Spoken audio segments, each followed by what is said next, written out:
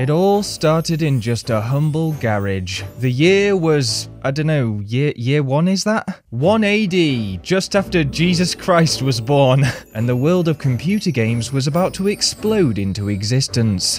One man, Dennis Videogames, had one dream: to make the greatest game company of all time, Studio Dennis. Would one man be able to keep up with the fierce competitiveness of this developing online world? Oh god, he was already losing money just paying rent for this place. Wait, whose garage even was this? Whose car was that? Those were questions for another time. For, right now, Dennis had only a single thing on his mind.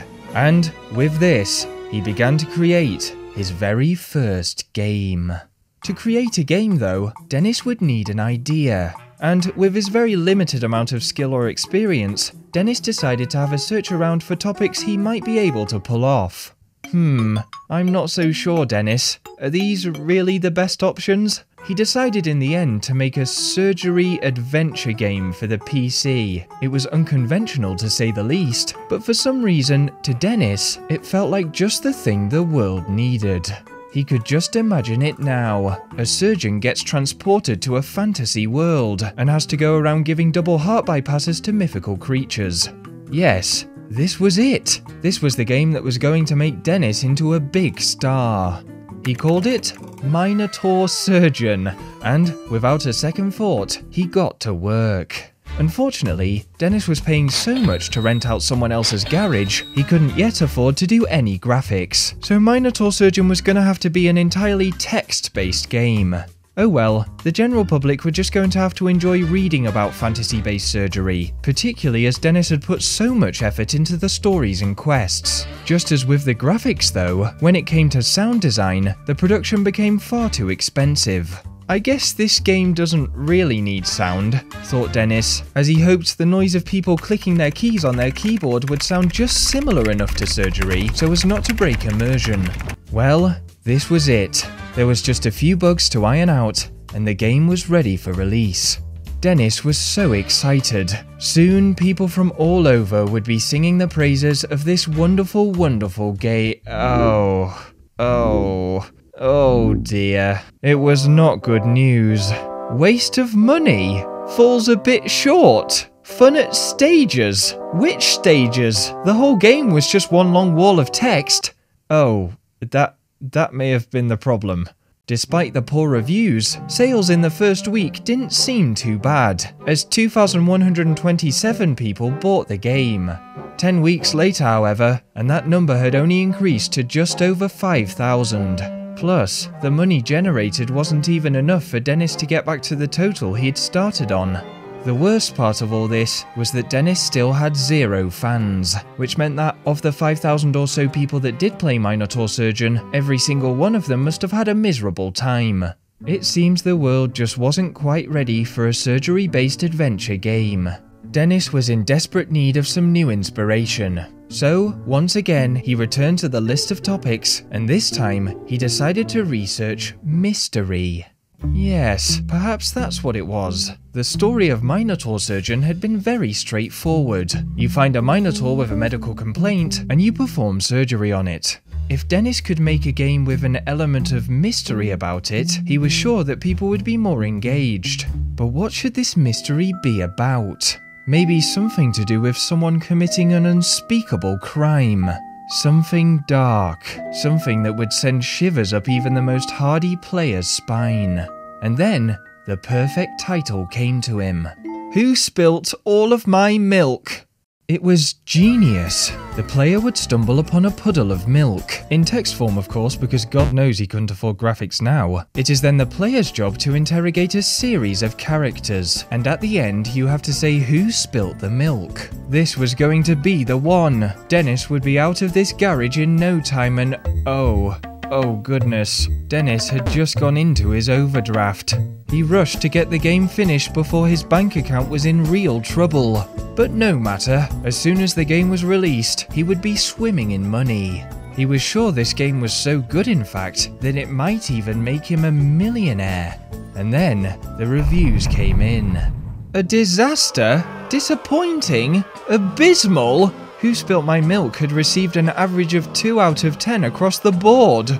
This was terrible news. Dennis was already struggling to break even as it was. Apparently mystery and action is a terrible combination. Okay, sure, maybe Dennis had put one too many fight scenes into the game, but you can't sit there and tell me that if someone spilt your milk, you wouldn't want to lay a few punches on them. With the game only selling a disappointing 3,000 or so copies, Dennis's financial status was going down the toilet. If his bank account reached minus £50,000, he might even have to file for bankruptcy. Everything depended on this next game. It was going to have to be something spectacular. There was only one thing for it. Minotaur Surgeon 2! This time, Dennis would focus entirely on the simulation aspect of the game. Screw adventure! This game would have such detailed surgery mechanics that it would feel like the player was really there. Taking out a Minotaur's kidneys, fixing an ogre's spinal cord, or giving CPR to a unicorn. Dennis was going all in. He spent an extra 10k on 2D graphics, an extra 5k on sound. Before long, a reporter from the local newspaper had taken interest in the project, and after publishing an article, hype for the game began to build.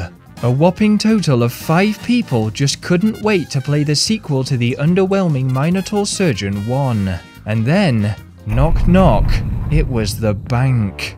It was over. Rent was due. Dennis was £52,000 in debt, and the game wasn't even finished.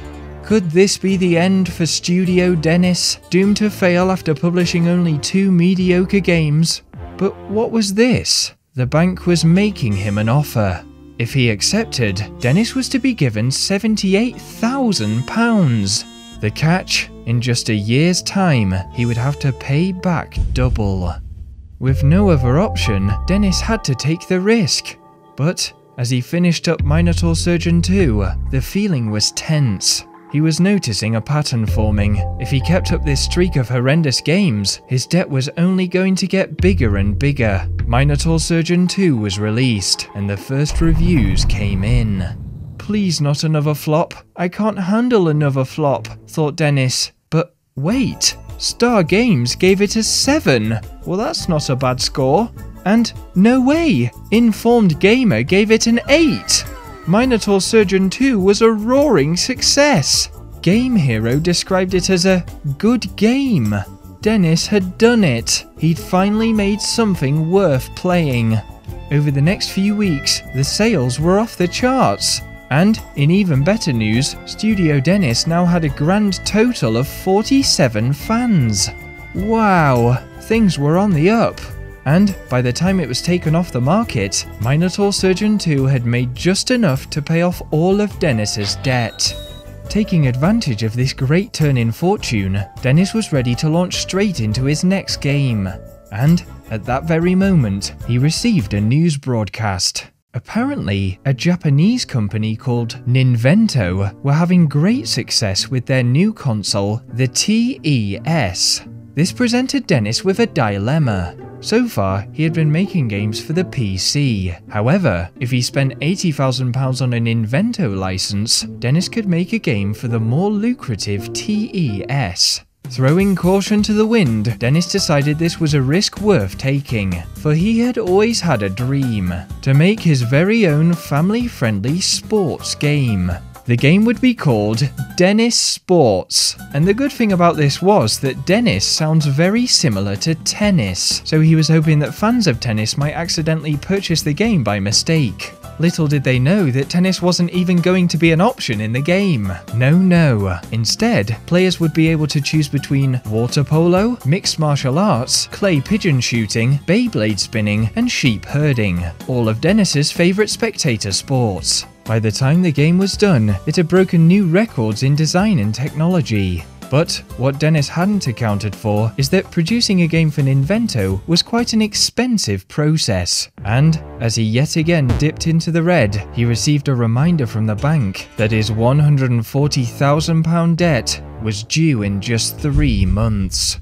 Goodness me, time flies when you've got crippling financial problems. For the umpteenth time, everything was riding on the studio's next release. Dennis Sports had to be a success.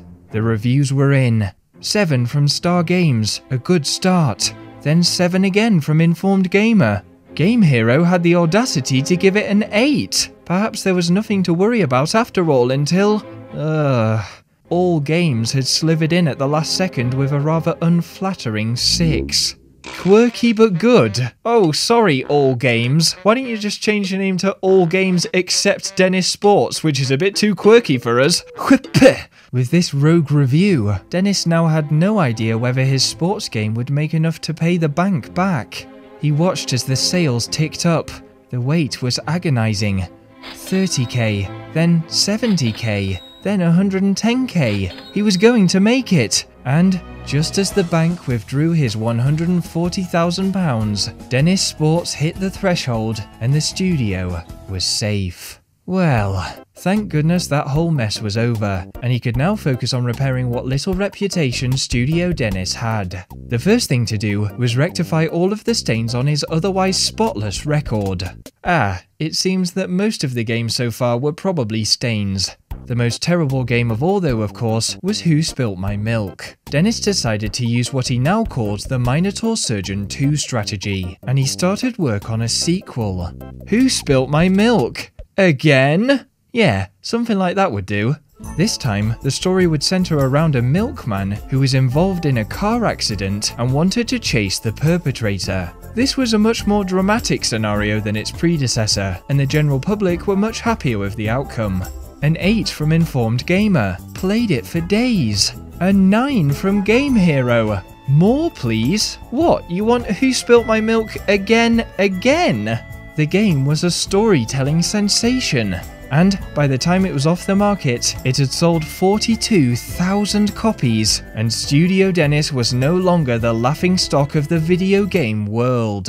It was time for Dennis to move into his next phase, market domination.